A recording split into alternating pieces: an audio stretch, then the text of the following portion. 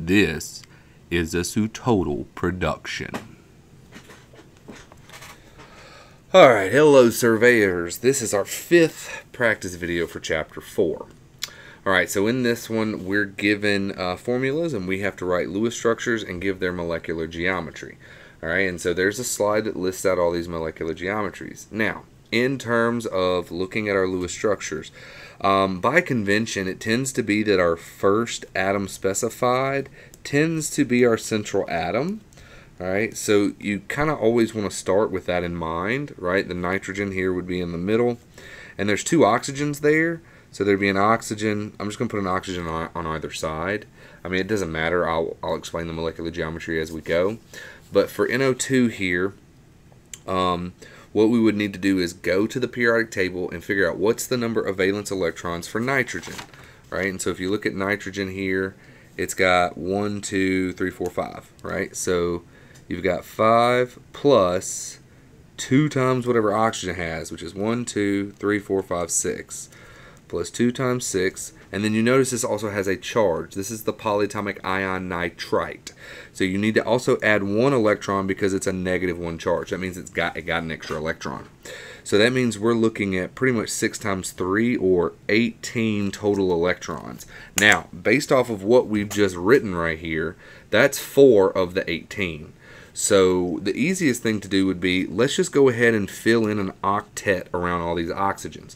So each oxygen currently has 2, so I need to put 6 more, like so. All right, so this would be 2, 4, 6, 8, 2, 4, 6, 8, so a total of 16. So I'm still missing 2, and that's when you can go ahead and start putting them as lone pairs on the central atom.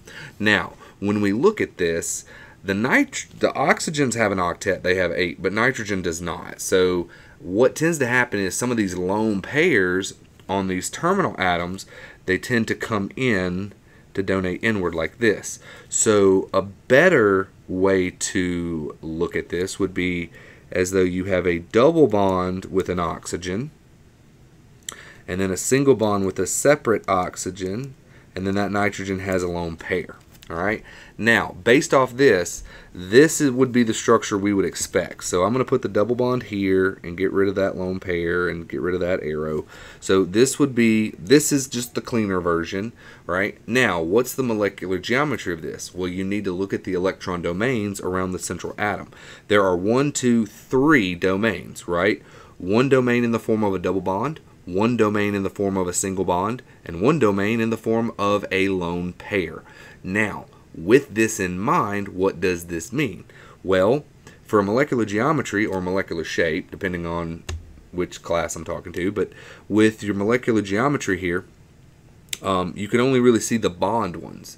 So this type of geometry, when you have lone pairs, right, 3 starts at thinking about, oh, it could be trigonal planar, but this bond is invisible. So it really just kind of looks like this, right, which is bent. So the molecular geometry for this would be bent, right, where one of the domains is a lone pair, so it looks bent.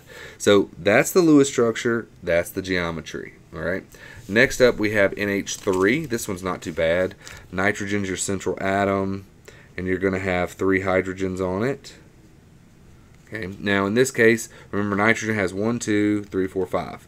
So you have 5 plus 1 per hydrogen, right? Because hydrogen's right there. So plus, I'm just going to say plus 3. That's 8. So now when we drew these original bonds, we had 2, 4, 6. So we're missing 2, and that's going to look like a lone pair. And that's our Lewis structure for ammonia or trihydrogen nitride.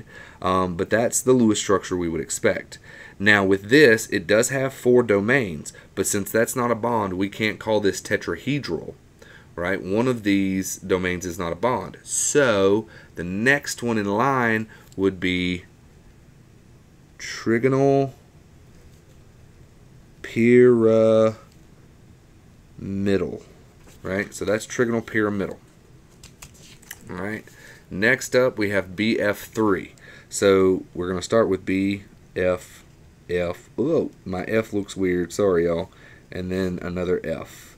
All right. Now When we look at our valence electrons, boron here has 1, 2, 3. And then we're going to have 3 fluorines, so we're really going to say 3 times 1, 2, 3, 4, 5, 6, 7. So 3 times 7. So that becomes 21 plus 3, or 24. All right, now, with all of these electrons, right, I've got 2, 4, 6. So I've got another 18 to go. So let me start by just putting the octets on these fluorines. 1, 2, 3, 4, 5, 6. 1, 2, 3, 4, 5, 6. 1, 2, 3, 4, 5, 6. So each fluorine now has 8 electrons. So that's 8, 16, 24. That's all of our electrons. So we're done.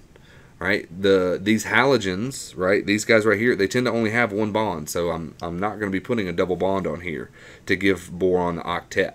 Okay, so it's actually done. And so it only has 3 domains. All 3 of them are bonds. So, and all 3 of them are going to be equivalent because they're all with the same atom, fluorine. So this, when you have 3 equivalent domains that are bonds, this is going to be trigonal yet again, but not pyramidal, right? Because pyramidal has that lone pair, right? This is trigonal planar. Planar. It's flat, like a pancake. All right, it only occupies 1 plane, right? That's why it's called planar. All right, next up we have CO3 2-. This is carbonate. This is the carbonate polyatomic ion. And so carbon is the central atom. And I'm going to go ahead and put those 3 oxygens with 1 bond. I'm going to put the oxygen there. All right, hopefully this doesn't confuse things. All right, let's do this. There you go. I'll draw a line there. All right, now let's count up our valence electrons. Carbon here has 1, 2, 3, 4. And then I have 3 oxygens, and each one of those has 1, 2, 3, 4, 5, 6, so 3 times 6. And then carbonate has a -2 charge, so I need to add an additional 2 electrons. So what is that? This is 18, 19, 20, 21, 22, 23, 24. That's 24. All right, so now we have 2, 4, 6. So why don't I go ahead and do the same thing I did previously. I'll go ahead and put the lone pairs here. All right, now that gives me 24. But carbon here loves to either have a +4 or a -4 charge. Plus or negative. So really, it's going to need its octet. Boron is that oddity that doesn't necessarily need it. But carbon's definitely going to need it. So what we would really expect is one of these lone pairs, I'm going to squiggle through it so it's not there. One of these lone pairs should do something like this. So this would be the Lewis structure we would actually expect for carbonate. All right, and so I'm going to clean it up a little bit without all the trash on it. So you're looking at something like that. And this actually, that double bond could have been, but could have been here or here, right? It doesn't necessarily have to be there. That's something called resonance. Oh boy, resonance. But so that would be the cleaner version. Now, what does it have? It has 1, 2, 3 bonding domains, and so there's no lone pairs on that carbon. So this as complicated as it is, right, with the double bond and stuff, it is also trigonal planar like BF3 was.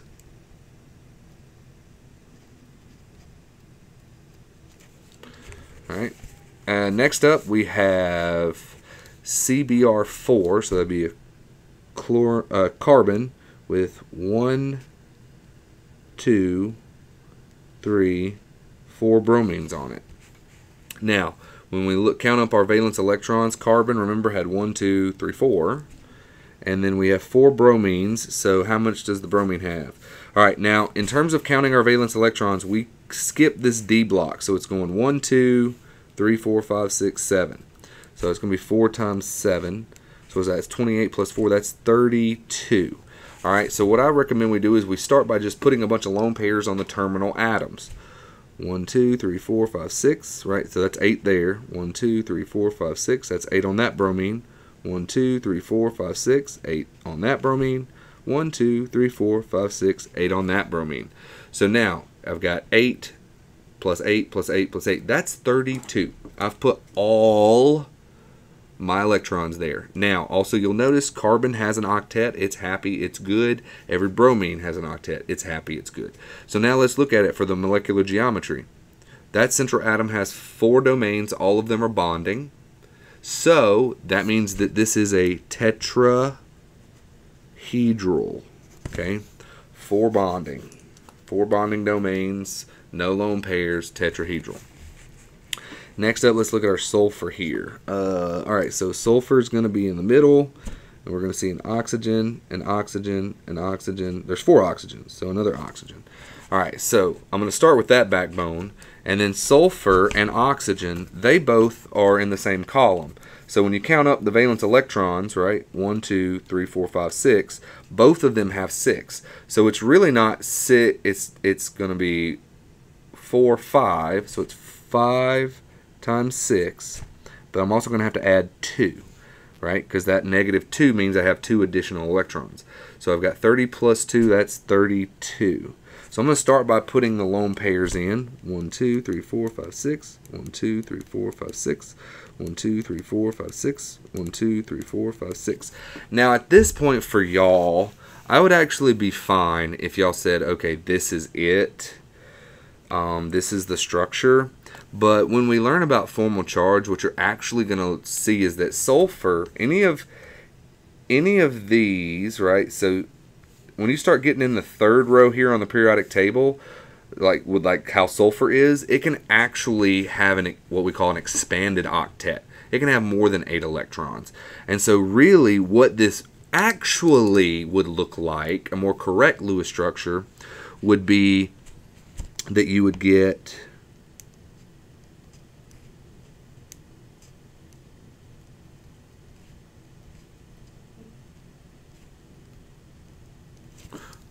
that, right? And once we start learning about formal charges and all that stuff, because we haven't gotten there yet, but once we start learning about that, it makes sense of why we get these double bonds here. And it also makes sense of sulfur being able to have an expanded octet, because it has a formal charge of 0, and these 2 oxygens have a formal charge of 0. But anyway, it doesn't matter which one of these you actually used. What you're going to see is that for this, it has 1, 2, 3, 4 domains. And even though 2 of them are single bonds and 2 of them are double bonds, it doesn't matter. They're all bonding domains. So this is just like the CBr4. This is a tetrahedral molecular geometry. All right, so I did my best to try and cover like most of the big ones that you need to be aware of. All right.